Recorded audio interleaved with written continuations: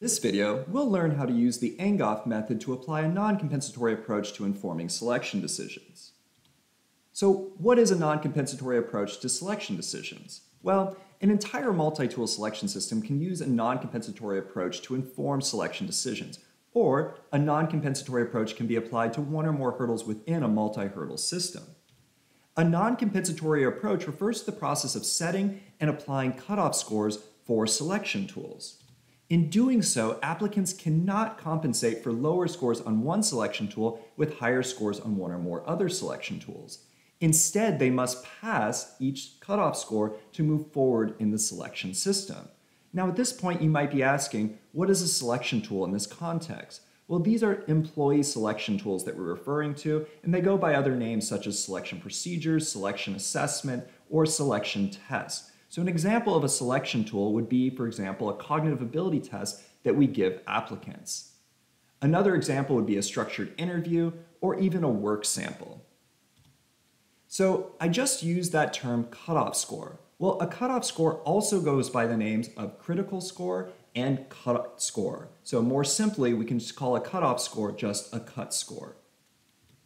For selection tools that have a multiple choice format, the Angoff method is commonly used to set cutoff scores. So let's dive a little bit deeper into the Angoff method. The Angoff method, which was developed in 1971, is known as a judgmental method as it incorporates the judgments of experts. And here, in this context, we can refer to these experts as subject matter experts. So people who know something about the job that the applicants would be applying to. And we can abbreviate subject matter expert as SME. The method is used to set the minimum performance standards an applicant must meet in order to pass a selection tool. The method can be broken down into 5 steps, which I'll demonstrate using an example.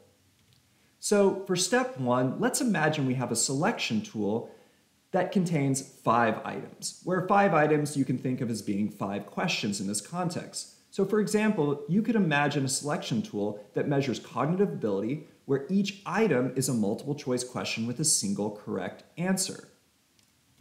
So for each item, a subject matter expert or SME is going to estimate the probability that a minimally qualified applicant would provide a correct response to the item.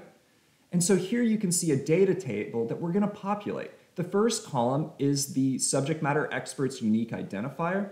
The remaining 5 columns are each of the 5 items for this selection tool, and we're going to populate those columns with the estimated probabilities from our subject matter experts. So let's imagine that subject matter expert number 1 gives the following estimated probabilities that a minimally qualified applicant would provide a correct response to item 1, 2, 3, 4, and 5. And those estimated probabilities are 0.78, 0.72, 0.67, 0.53, and 0.44 respectively. Now, if you need a refresher on what a probability means, it's really how likely something is, or how likely it is that something will occur. And so a probability score of 1 would mean that it's essentially a certainty in this context that a minimally qualified applicant would provide a correct response to the item. Whereas a probability of 0 would mean that a minimally qualified applicant would essentially have no chance of providing the correct answer. A probability of 0.50 would indicate that it's essentially a coin flip, that there's a 50-50 shot that an applicant would answer this item correctly. So now let's see the scores for our remaining subject matter experts. So for subject matter expert number 2, you can see this expert's ratings here on this row. For expert number 3, we see their estimated probabilities on this row. And then for subject matter expert number 4, we see their estimated probabilities on this row, this final row in our data table. So as step 2 in the Angoff method, we're going to compute the mean or the average of the probability ratings for each of the items. So first we're going to go to the column for item 1. And so this column contains the subject matter expert estimated probabilities that a minimally qualified applicant would have answered this item correctly. And here you can see the mean or the average of these 4 probabilities is 0.79. For the second item, it's 0.71. For the third item, it's 0.61. For the fourth item, it's 0.56. And for the fifth item, it is 0.47. As step 3 in the Angoff method, we're going to compute the sum of the mean item probabilities that we just computed in step 2. So we're simply going to add up these mean probabilities here. And this is going to give us a sum of the mean item probabilities of 3.13. And this is our cutoff score for this 5-item selection tool. In other words, an applicant would pass this 5-item selection tool if they were to score 3.13 points or higher out of 5 possible points, where each item is going to be scored as 1 for correct or 0 for incorrect. It's an all or nothing type of format. Conceptually, we can think of the cutoff score as representing the mean of the distribution of selection tool overall scores. Now, for step 4 of the Angoff method, we are going to imagine that 3 applicants, this is sometime in the future, have completed the 5-item selection tool, providing scores for each item where, again, a score of 1 indicates that they responded correctly, a 0 indicated that they responded incorrectly.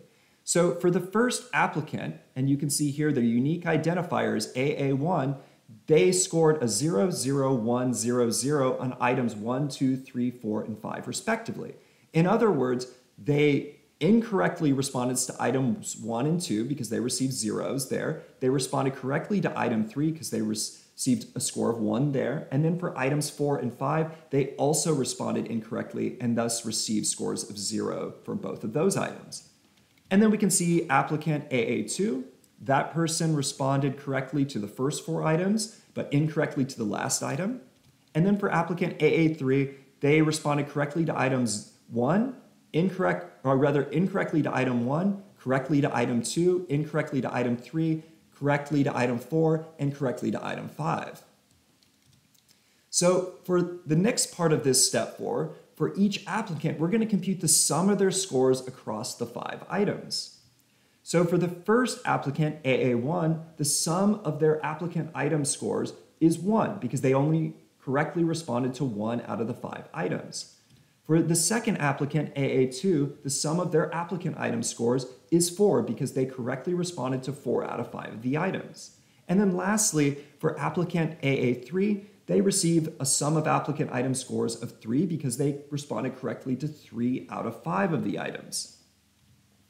So for the 5th and final step of the Angoff method, we're going to apply that cut score of 3.13 that we computed previously based on those subject matter experts' expert ratings of the probability that a minimally qualified applicant would respond correctly to each item.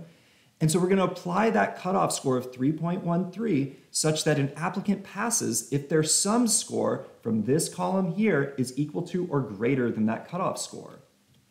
So for applicant AA1, they are going to fail this selection tool because their sum of applicant item scores was 1, which is less than that 3.13 cutoff score. For applicant AA2, they are going to pass the selection tool because their sum of applicant item scores is 4, which is equal to or greater than 3.13 cutoff score.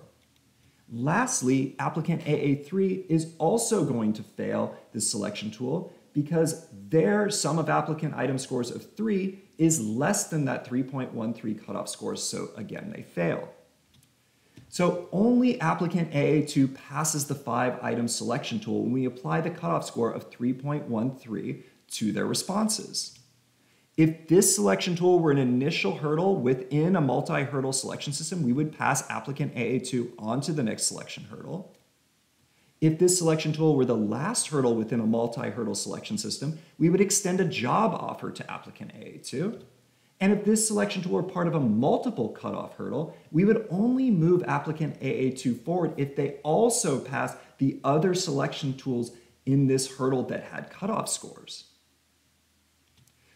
Because an applicant must pass the selection tool to move forward, they cannot compensate with their performance on other selection tools if they fail this selection tool. And this illustrates why the Angoff method is a non-compensatory approach to informing selection decisions. Here are the references for this video. And to wrap up, as a reminder, in this video we learned how to use the Angoff method to apply a non-compensatory approach to informing selection decisions.